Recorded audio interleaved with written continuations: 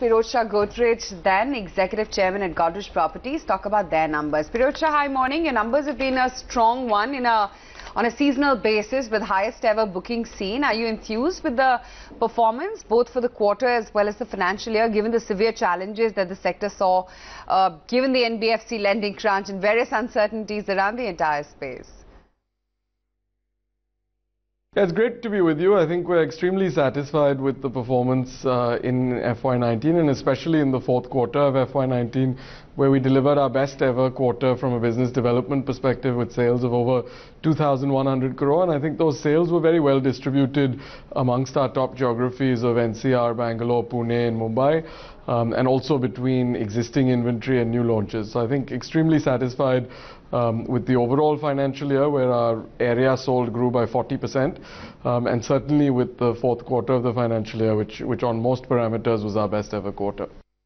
Okay, so tell me, are you looking to acquire stressed assets or looking at further joint ventures? Because there are newspaper reports suggesting that you are open to acquiring Indiabulls real estate assets. Can you confirm or deny the same? No, not really. We typically don't like to comment on market speculation. We're at any time looking to add projects, in all parts of the country. But for now, our focus is on adding to our business development portfolio at the project level as opposed to at the entity level. Pirojsha, how does the Indiabulls real estate portfolio fit into the Godrej property scheme of things if you were in fact to go ahead, assuming due diligence has been done? Again, it's not possible to comment on market speculation, but certainly at any given time we are looking at a lot of new opportunities from many different developers. But I think until those projects reach a stage where they are ready and any kind of definitive documents have been agreed to, it doesn't make sense to comment on those.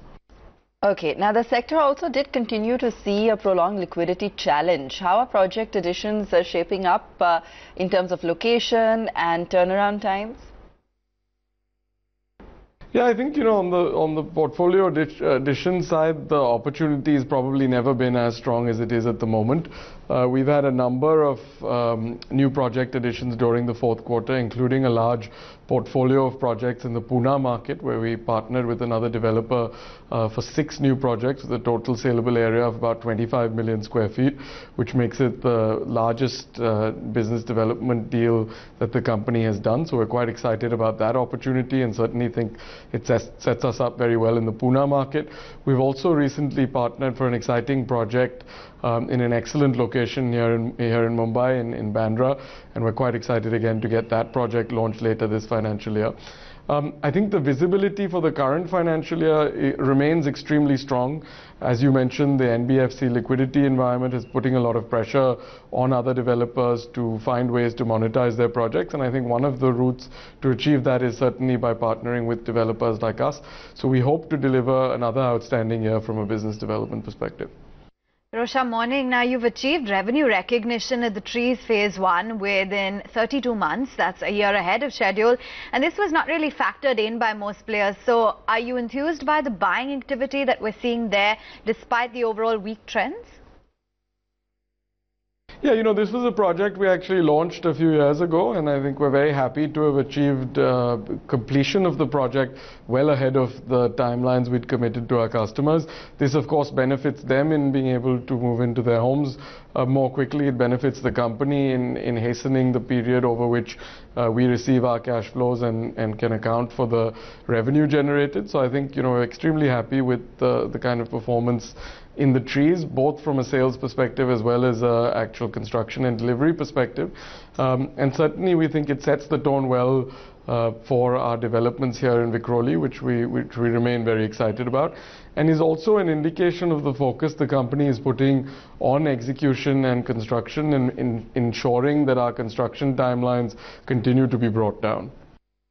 And finally, how has the latest revenue recognition norms affected your family and the financials? And how should one really look into the numbers? Is the guidance for FY20 in all 3 parameters, do you continue to maintain the guidance? We prefer to avoid giving any specific financial guidance. It's obviously a sector where a lot of unknowns tend to determine performance to a significant extent, including things like regulatory approvals for new project launches, timelines for occupation certificates, which impact revenue recognition. So we try to avoid giving any specific guidance. But certainly, I think the combination of the strong momentum we've seen in sales in the second half of the financial year, combined with the strong project additions we've witnessed over the last quarter, should allow us to build on the momentum we've seen in FY19 and hopefully have another outstanding year in FY20. All right, we wish you all the very best. Many thanks for joining in on ET Now with that perspective on your earnings.